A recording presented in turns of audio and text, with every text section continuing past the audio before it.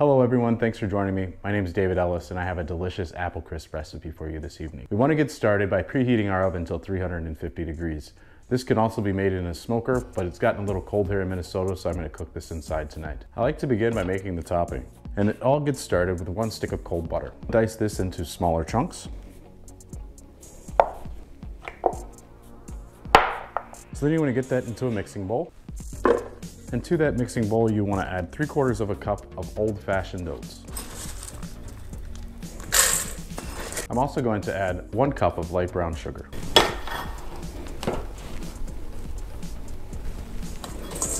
And here comes perhaps the hardest part of this recipe, cutting the butter, the oats, and the sugar together. I like to use an old butter cutter, and you just apply a little force and work it all together.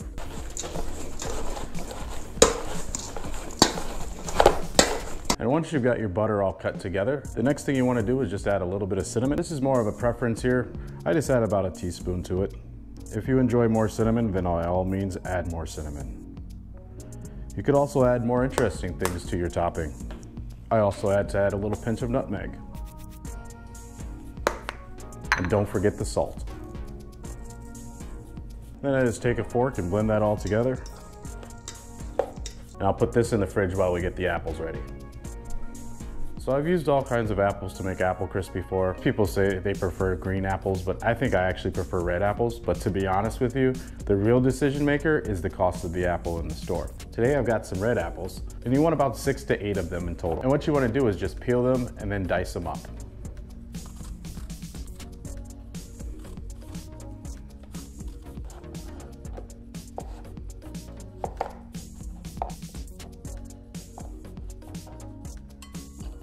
Once you have your apples diced up, you want to add a little bit of lemon.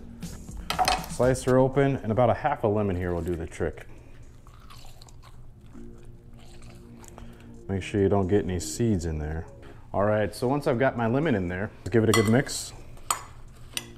And then to your apple mixture here, you want to start by adding a little sugar.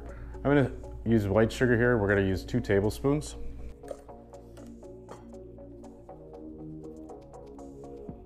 If you figure that you've used a more bitter apple, then you probably want to add a little bit more sugar here to just help introduce a little bit more sweetness to your apple crisp.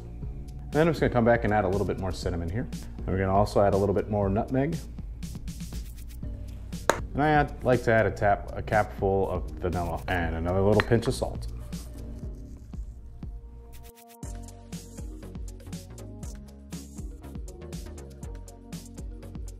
I like to cook my apple crisp in a cast iron skillet. So just go ahead and get your apples in there. Get those spread out nice and even there. And then you want to get your topping out of the fridge. And that's nice and cold, and you just want to get that poured right down on top of your apple crisp. And get it spread out all nice and even. And doesn't that look absolutely perfect? I'm going to go ahead and get this into our oven at 350 degrees. But again, if you wanted to use a pellet smoker or any smoker for that matter, as long as you've got it around 350 degrees, you'll have favorable results as well.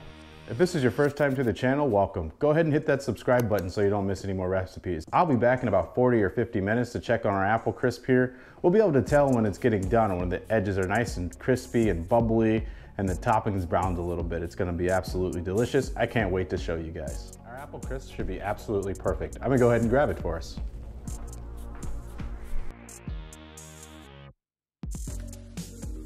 And all that's left to do is grab your favorite spoon, bowl, or in my case, coffee mug, and get yourself a good, nice serving there. Oh man, that looks absolutely delicious. And I like to top mine with a nice scoop of vanilla ice cream and give it a good drizzle of salted caramel sauce. And there you have it, apple crisp, fresh out of the oven. Thanks for watching, and I'll catch you next time.